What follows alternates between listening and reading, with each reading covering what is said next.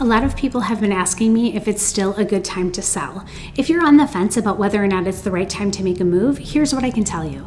Even with the higher mortgage rates, home buyers are out in full force. This graph tells us showing traffic is still higher than in pre-pandemic years. Here's why this is such a big deal.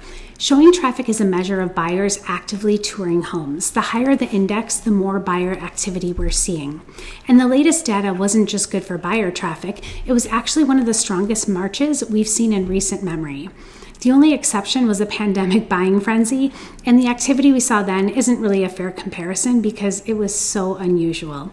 The important thing is buyers today are more active than we've seen in normal pre-pandemic years. That means there's still plenty of demand for your house. Even in today's market, a lot of buyers are looking to make a move and they may be waiting for a home just like yours. So if you're ready to sell, let's connect and get your house out there in front of all those buyers.